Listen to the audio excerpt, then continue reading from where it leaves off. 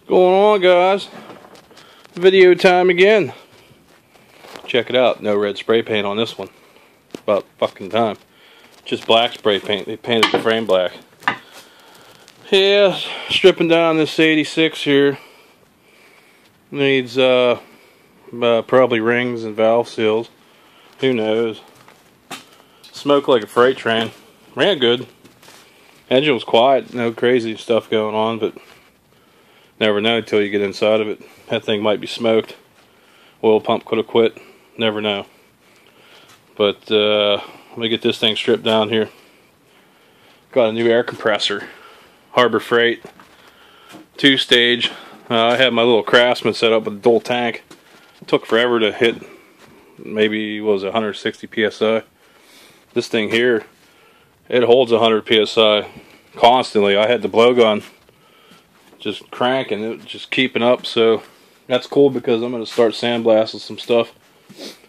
I got a Tri-Z sitting there. It's been supposed to get that thing done like 5 months ago, but yeah, right. Got a 350. I got to sandblast this frame. I got to sandblast this frame. I got to sandblast that frame. I'm going to go over all the cracks, weld them in. I'm going to put gussets in every one of these. I got all 3 of these frames are getting gusset kits. And then I'm going to get some parts ordered for this Tri-Z. Get this damn thing together already. Then I'm going to start working on this damn thing. That thing's a wreck. I'll get it all stripped and cleaned up and see what I can do with it. I don't know. But yeah, I got the pilot in here. Let the old lady ride it. She got it all hogged up. Went riding the other day. Run pretty good. She said it was all over the goddamn place. Had too much power for it. It was just sliding out. She was freaking out. I was like, well, I don't know why you're freaking. You got 4-point seat belts. You know, and you got your hand straps. But I don't know, it runs pretty good. I took it for a ride today. Ran pretty good. Really haven't rode it too much. And yeah, this thing's still sitting. That's 600. Look at all this plastic. I just keep stacking it up.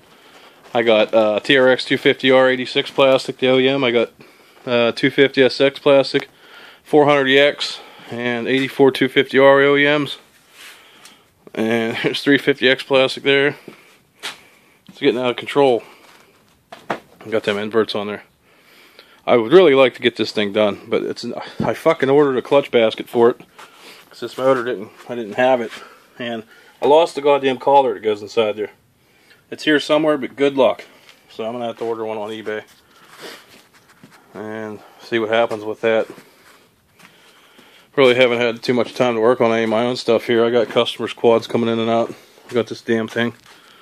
This Big Bear, it's blown up. Or the top end's of it anyway. So I gotta fix that. I got 450 YFZ motor, my buddy's. He blew the crank out of it, I think. I'm not real sure. I gotta rip that apart. See what's up with that. Probably do some port work on that head. Yeah, if I can even save this head. There's a freeze plug in here. If you can see it right there. Stripped it out. He thought it was a head, like a head bolt. He twisted the freeze plug right out of it. Took the threads out with it. So I gotta see about that.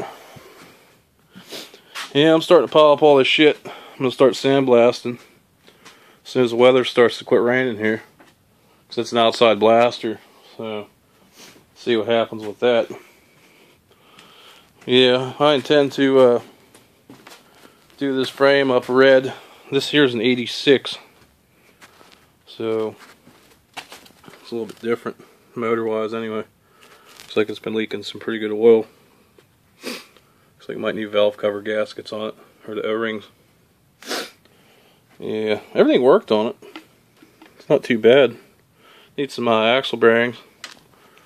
And I've never seen, I don't know what the hell this is. They have a tube coming off from under the bowl here. You can see it. Right here, it comes out from here. I'm not even sure what the hell this is.